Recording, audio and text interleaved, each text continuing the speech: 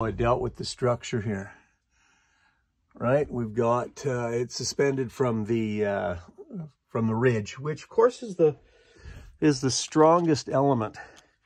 So the finish, the finish is here.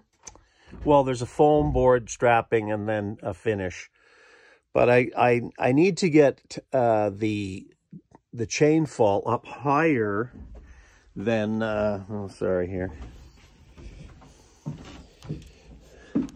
I need to get that up inside of a pocket, which of course all has to be sealed. You can see we've the arrangement here for the ventilated roof, and it isn't even interrupted with these.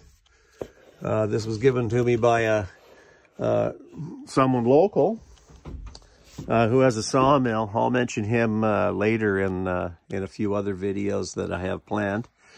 At any rate, the structure appears to be done. I do like, you know, I got structural screws, JRKs,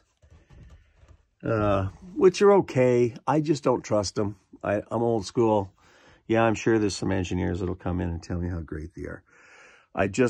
You know, I just like, I don't know. I just like stuff that's more solid and more traditional. It just seems like, you know, yeah, they might have a pulling strength or whatever, but that shank, I don't know, seems pretty small. So, and I'm not gonna be able to get back up here. And if I don't, well, that's it, that's all. Now, I did get this idea of hanging it from chain, my staircase, from Frank Lloyd Wright's house, where he built a studio, and inside an octagon, he had no cord in the ceiling, and he ran a chain around this octagon and suspended a library balcony from chain. And I remember seeing that and going, is that ever cool? And this building is about, well, it's going to be, as best it can, about the the joinery and stuff, even the stuff you can't see. There is evidence of those sorts of things, even if you don't see them.